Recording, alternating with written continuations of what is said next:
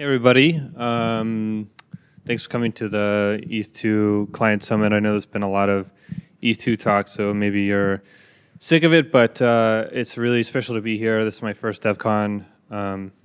Didn't go last year. I really wanted to. All the rest of the Prismatics team went, so it's truly an amazing opportunity to be here. So what I want to talk about is our testnet. We've been running one for some time now, and we've actually learned a lot. So let's dive into it. First of all, who are Prismatic Labs, or who is Prismatic Labs? We're a self-organized group of just dedicated blockchain engineers, people who really wanted to be a part of scaling Ethereum and sort of making this reach global adoption capacity. So there are 6 of us today. Most of us are here, so come say hi if you see us. If you don't know us already, we'd love to chat.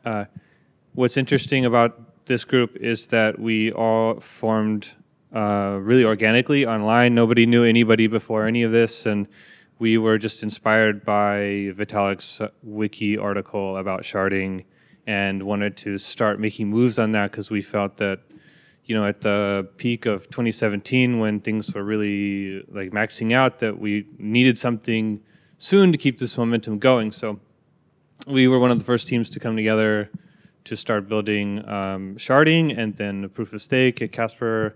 All these things merged together. So it's been pretty remarkable journey so far. One of our biggest achievements is to run an actual testnet. This has been, we started doing this back in April of this year, so we've been running it for I think 6 months now.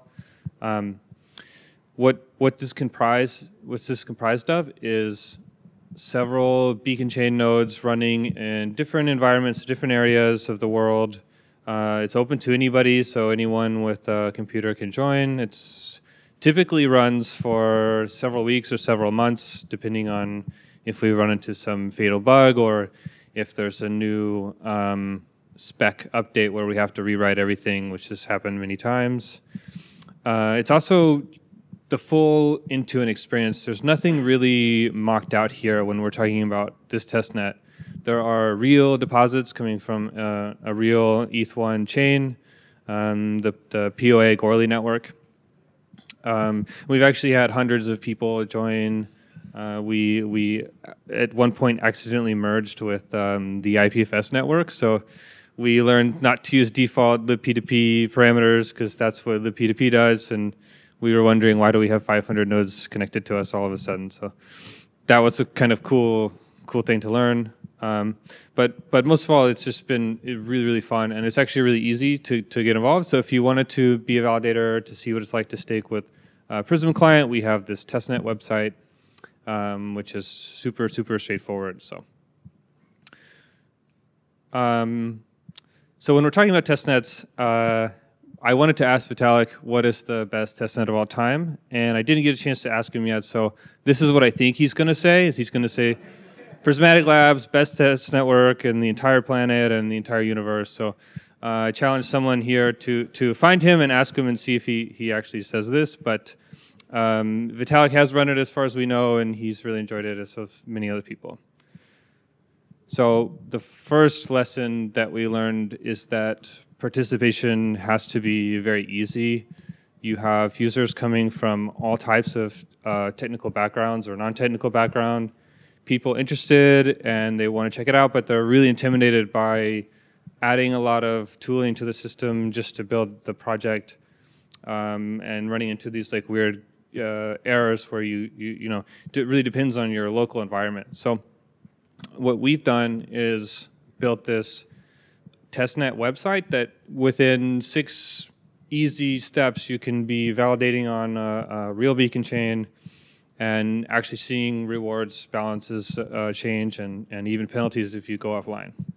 So the approach we took was to use Docker images, and this is typically pretty easy for users to get on board. It still requires some installation on your machine and some command line inputs, but overall you don't have to spend 10 to 15 minutes building the project, as some of you may have seen from the interop event, if you try to build Prism for the first time, it takes a really long time. So downloading these images, which are 15, 20 megabytes each, just seems to be a pretty straightforward approach. Haven't had too many problems. We also made it so that within the website, you could get some test ether from the Goerli network. We have a faucet built in here. An interface so that you can just paste in your deposit data key, and then with MetaMask or Portis, you can send that transaction to the ETH1 chain and wait for that to be included into a block, and then go through the voting period and all these other things. And eventually you do get activated as a validator, and you start receiving assignments from your beacon chain. And it actually has like a really cool like progress bar, so you can sort of like see something's happening when nothing's happening. So it's been really cool, and this has been our biggest value add for users, and one of the biggest things that we started off with learning, because before we got here, it was just running it on your own computer, running one client, and then running two clients on the same computer, then on different computers, and all of this was crawl before you can walk, and then now we're starting to run. So this has been my favorite lesson so far, just to make onboarding easier. Probably the biggest lesson, though, is that when we're running multiple instances of the beacon chain in the cloud or whatever, and those are really hard to be monitoring. As you've seen from like screenshots from the interop event, when you see 7 terminals on one screen, it could be really hard to see that there's an error, or even to catch that one of those nodes was not even talking to any of the other 6, which did happen. So having good monitoring in place is absolutely critical to understanding when errors are happening in your system and how to find the root cause of those errors. So let's take a look at a few strategies we do for monitoring things. From the very beginning, we have built out metrics collection and monitoring through these metrics. So here you can see a test network that's been running for 229,000 slots. It's starting to look a little weird because these graphs should be pretty, flat and straight line, especially the CPU churn and on these kind of things. So here we might say like, oh, if there hasn't been a new block in 30 seconds, then we'll fire an alarm and we'll alert to that, make your phone ring or whatever. And then when you are woken up in the middle of the night and you see something like this, you have some clues of where to start looking. So to digest this for you guys, you can see on the bottom right that there's chain reorging happening like every single block just about. So that ended up being a bug in the fork choice rule, and we had like deviation imbalances, so nobody was agreeing on anything. We had hundreds of thousands of Go routines happening at the same time, so these were concurrent processes, and that's leading to the CPU maxing out, and then this nice like up and to the right line is starting to fall apart. And this was like a nightmare scenario. So having these resources was super, super helpful. But now you know like what's kind of going wrong. Like how do you dive into some very specific details? Like maybe block production is taking longer than expected, and you want to identify the root cause of these things. So what we do is we do a practice called code instrumentation. So we'll annotate pieces of the code that we think are expensive or really interesting to track. So here you can see the entire workflow for a block proposal. So starting at the top, we have the validator client, which is a separate process from the beacon chain, sending the block to the beacon chain, and then something along here is taking 236 milliseconds, and we kind of expected that to maybe be 50 milliseconds.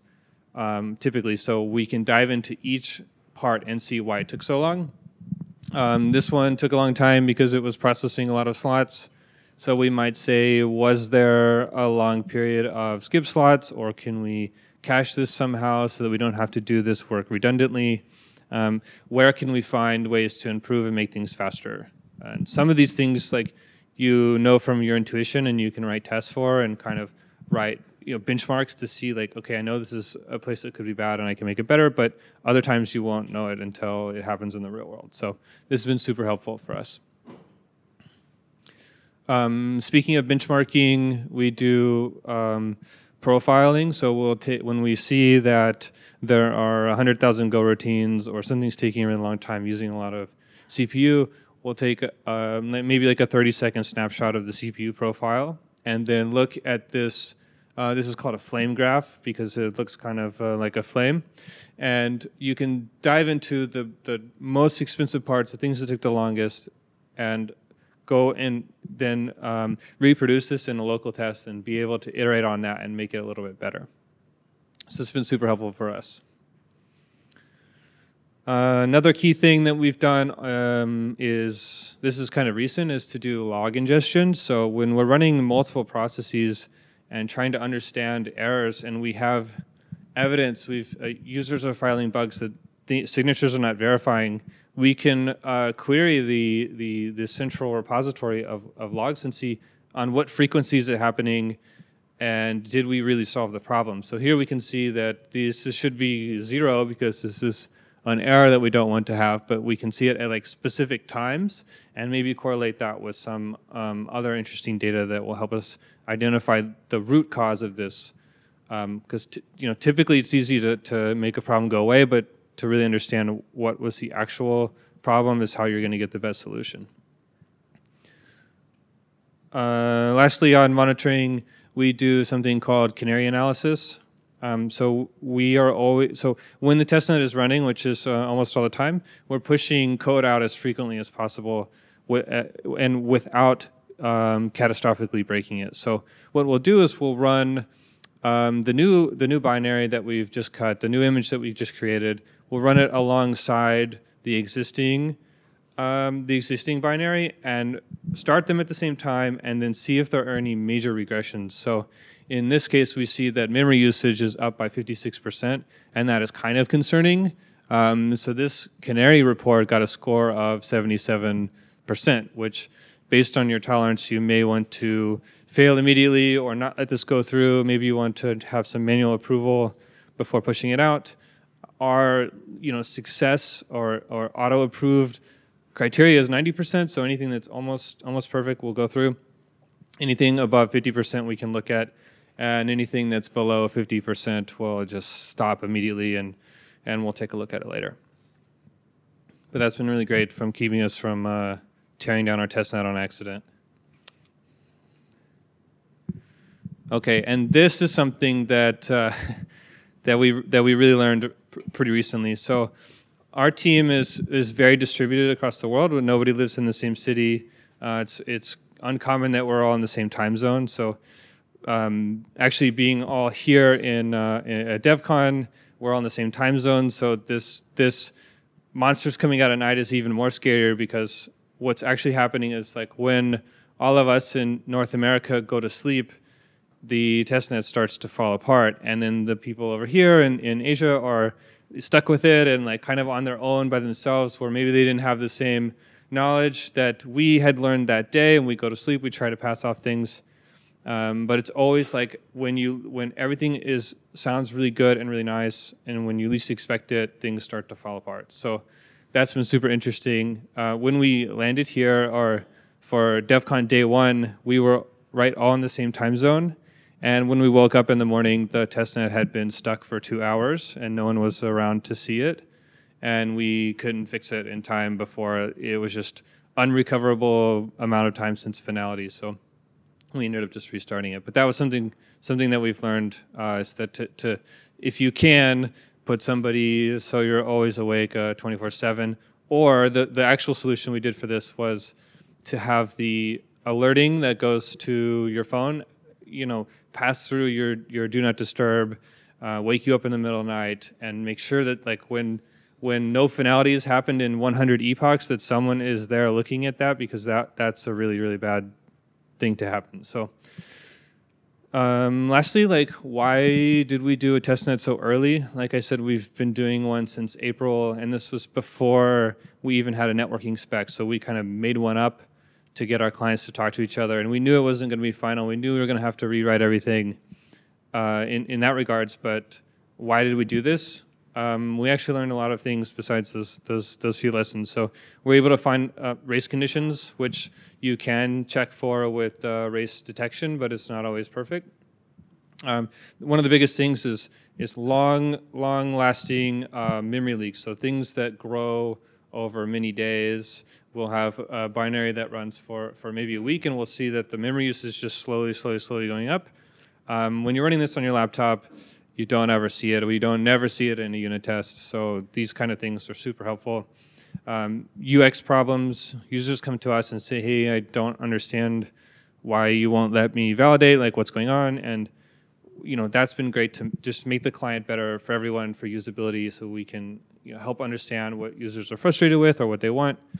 And then we even actually run into aggregation issues. So some recent thing that we learned is that you can't overlap aggregated attestations that are already aggregated. So we were trying to aggregate those, and they were failing, but silently failing for some reason. And then we were getting this not very consistent graph of finality. So that was something that we only realized by running the test network for a few weeks. Oh, and then lastly, testing gaps, things we can do to make it better. So like the canary analysis and other like long-lasting tooling to make the code safer and to be able to have releases more frequently and just to make it a lot more secure. So that's it for me. Thanks, everybody.